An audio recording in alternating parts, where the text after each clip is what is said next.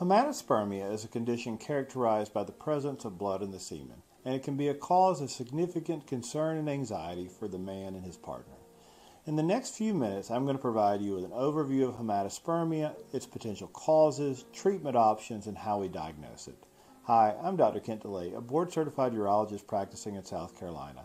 I use this channel to educate my audience on issues relevant to urology and men's health.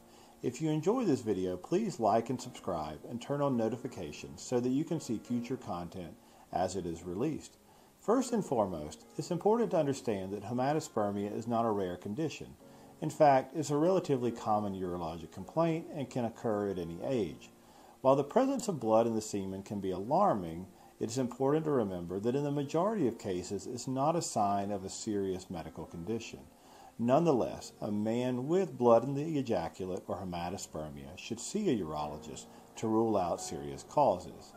Let's review the organs involved in the production of ejaculate and the potential causes of hematospermia.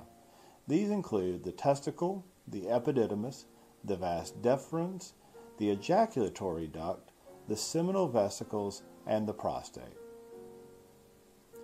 So what are all these things? The testicle is self-explanatory for the most part, but this is the male sex organ where sperm are produced and testosterone is formed. The epididymis is a structure on the back of the testicle, which is a bunch of coiled tubes where sperm is stored after production. The vas deferens is a tube which transports sperm through the scrotum and into the body. The seminal vesicle is a small gland above the prostate which make fluids which nourish sperm. The seminal vesicle and the vas deferens come together to make the ejaculatory duct. After these form the ejaculatory duct, this duct transverses the prostate, which is another gland which makes fluid which nourish sperm and help with their transport out of the body. There are a number of possible causes of hematospermia. Frequently, we don't find a specific cause, and the blood resolves on its own. Broadly speaking, these are the causes that we most commonly see. 1. Inflammatory or infectious. 2. Calculi or stones. 3. Cystic. 4. Obstructive. 5. Systemic. And 6. Tumoral or cancer. Number 1. Inflammatory or infectious is usually prostatitis or epididymitis.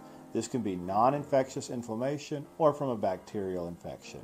Most patients with repeated hematospermia will receive antibiotics which would treat these possible sources. Stones in the bladder or stones within the prostate can also be a source of blood in the ejaculate. If there is blood in the urine, this would prompt imaging which would identify any bladder stones. Stones within the prostate itself don't normally require treatment unless there are significant urinary issues. Bladder stones usually do require treatment, however. A number of types of cysts within the prostate can cause blood in the ejaculate, but these are almost always benign and don't require any further intervention. Obstructive causes. These can include a urethral stricture, which is scar tissue which can build up and block the urethra, or an enlarged prostate. Enlarged prostates can have large, fragile veins on the surface which can break and bleed during ejaculation. Systemic causes include platelet disorders and clotting factor disorders which can make us more predisposed to bleed. And finally, the last category, cancers, are rare, but the most common types of cancers which could cause hematospermia include those of the prostate, testicle, or bladder. And we would usually find these on laboratory testing or a physical examination. It's important to know that about 90% of cases of hematospermia will self-resolve in a month or so. That means by the time a lot of patients reach the urologist, they're no longer actually having blood in their semen. So how do I, as a urologist, evaluate blood in the ejaculate?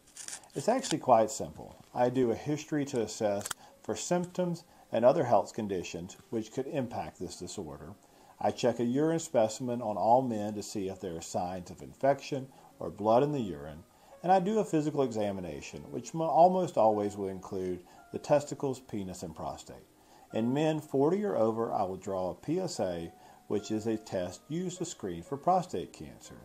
If the blood has persisted, I will often treat with antibiotics such as doxycycline, which would clear out any atypical bacteria which might not show up on a UA or urine culture.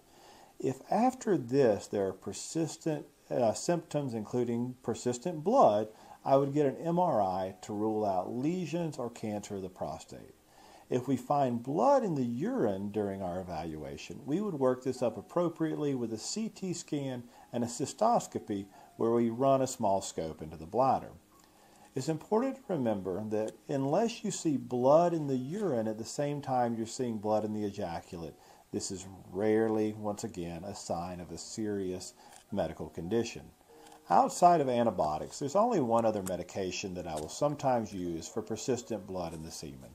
That is Proscar, which is the brand name for finasteride, which is a drug which shrinks the prostate and reduces the density of blood vessels in the prostate. And for this reason, it can sometimes be helpful for stopping hematospermia, which is persistent. I'm cautious about using this medication, however, because it can have sexual side effects. I hope this video was helpful. If it was, please like and subscribe and turn on notifications so that you can see future videos as they are released. Thanks for watching.